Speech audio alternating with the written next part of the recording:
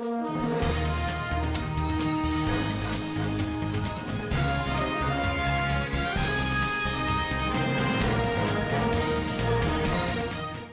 Kardashian discusses the traits she values in a man.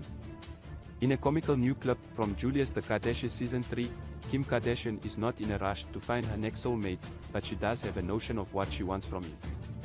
The creator of Schemes outlines the extensive criteria she uses to choose men. Protect me first, stand up for me second, and practice good hygiene third. That really is a given. Right. Okay, she begins the video reading her list from the Notes app on her iPhone as her girlfriends love numbers 4 calm, no problems with my parents, 6 patient, 7 supporting, and 8 truly pleased for me. Effective healthy teeth. As she continues, a footage of her in the confessional appears, in which she discusses her obsession with having straight teeth in more detail. She then continued with her list of other things she likes about having good teeth. Unplanned enjoyment. He is loved by my family and friends. She adds, there are plenty people who are taller than me who can serve as role models for my children. Especially my boys.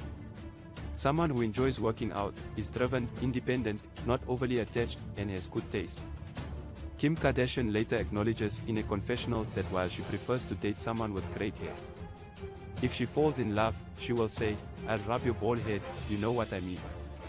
However, the list doesn't stop there, because smart, kind people who have good manners and are interested in self-care aren't necessarily to love their scent.